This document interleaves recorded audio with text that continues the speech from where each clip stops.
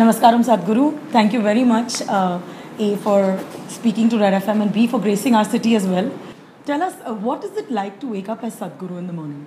You know, this person that the world reveres, that people have questions for.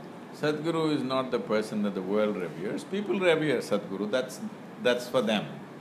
For Sadhguru, it doesn't matter. For Sadhguru, what matters is, to be a yogi is fantastic. There's nothing better. But being a guru is frustrating.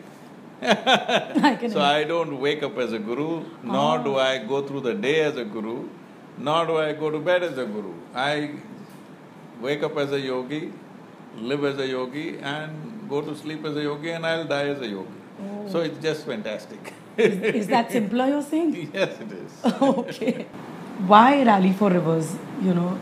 We had a meeting in Tiruchinappalli, where there is this Srirangam temple. This is a grand scene. It is a tall tower, temple tower. Normally, in this place, the Kaveri will be a mile wide, and the reflection of the temple tower falls on the Kaveri, and it's such a grand sight, people used to go there just to see it. Really a mile wide river. Today, post-monsoon, after a good monsoon actually, the river is about, let's say, 3 or 4 times the width of this room. What used to be 1 mile wide, rest is all sand. This is the tragedy unfolding slowly, silently rather, not slowly, rapidly, but silently.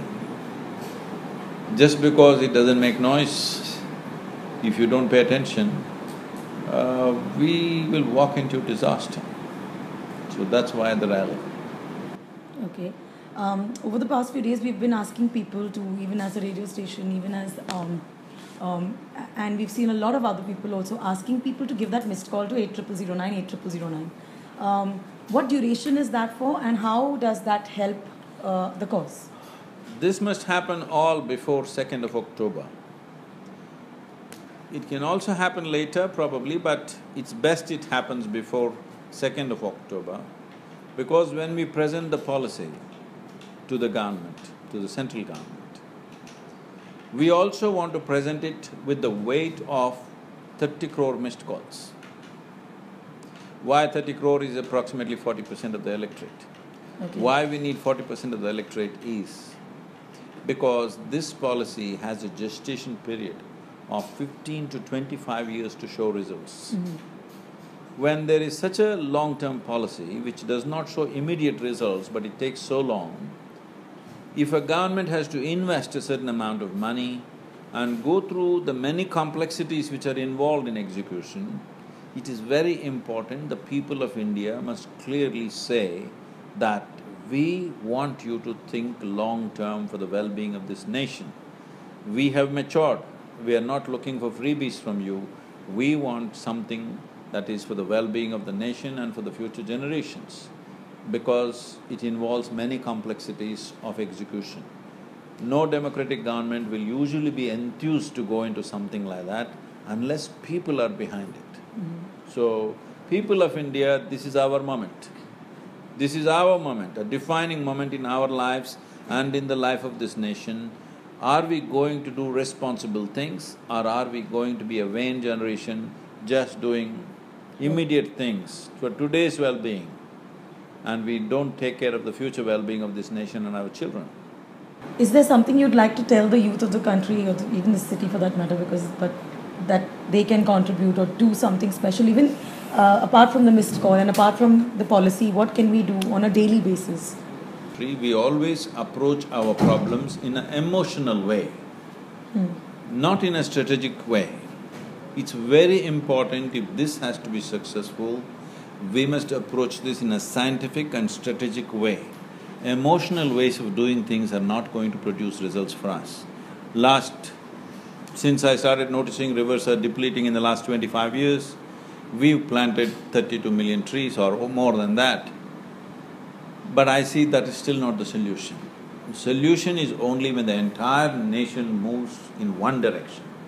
You do something, I do something, somebody else does something, this is not a solution. The entire nation has to move in one direction.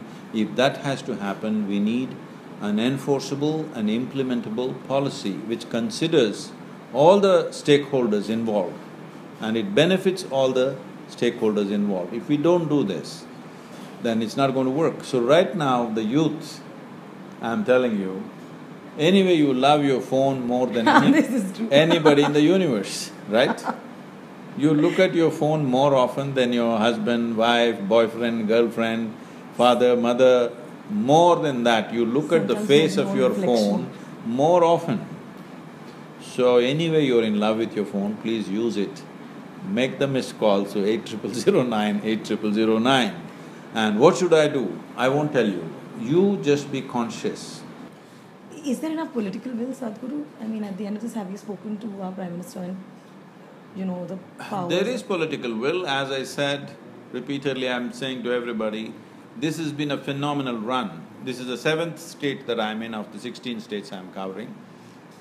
In these 7 states, they're ruled by 6 different political parties.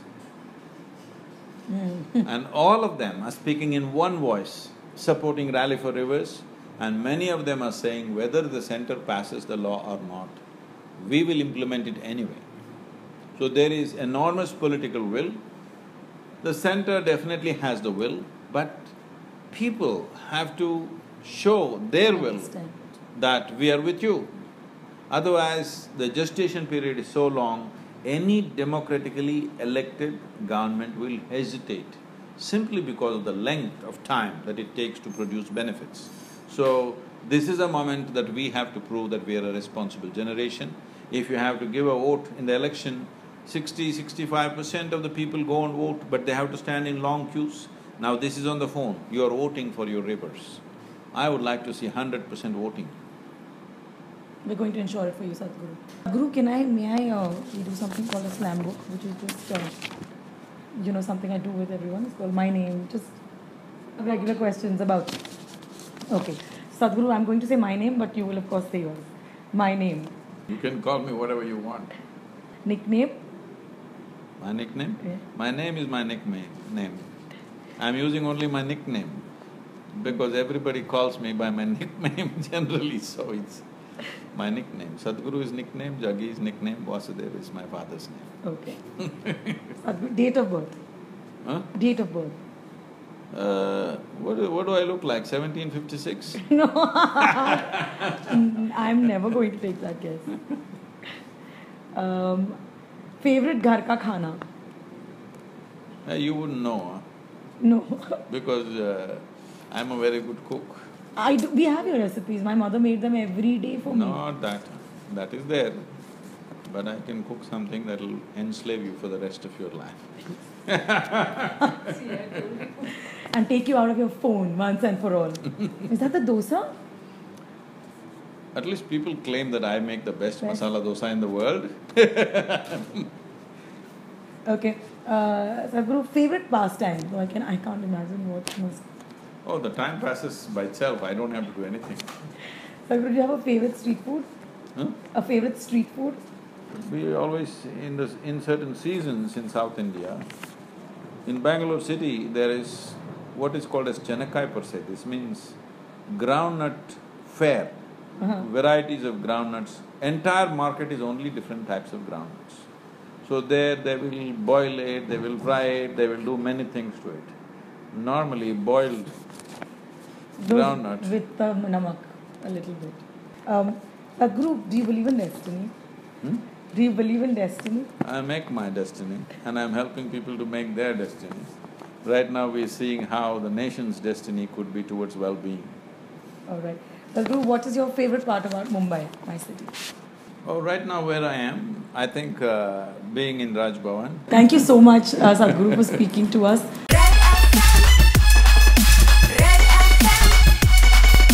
Red FM 93.5